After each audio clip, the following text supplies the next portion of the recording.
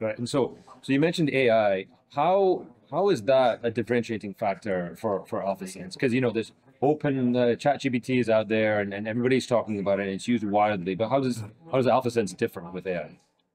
Yeah, it's a great question, and it's one that we get asked a lot by our clients of why are you guys different than the ChatGPTs or the open AIs? And we use AI in a lot of different areas of our product. One new example is our generative search that we just came out with, which is our ChatGPT-like search. But the biggest difference is that our search, you can type in any question that you might type into a ChatGPT, but our search is only searching across our content, which is hundreds of millions of documents. And it's very ring fenced to make sure that the answers are coming from a source that gives the user the ability to source and audit back to the document. So when they run a search and they're interested in finding something about electric vehicles, one, AlphaSense knows what electric vehicles means. It knows that it means things like fuel cell or hybrid or battery powered. So it helps them find variations of their language automatically. Then it distills that question they asked into multiple questions using our AI technology and different LLMs that we've employed, and allows us to then help them find the answers and get really smart and up to speed on a new topic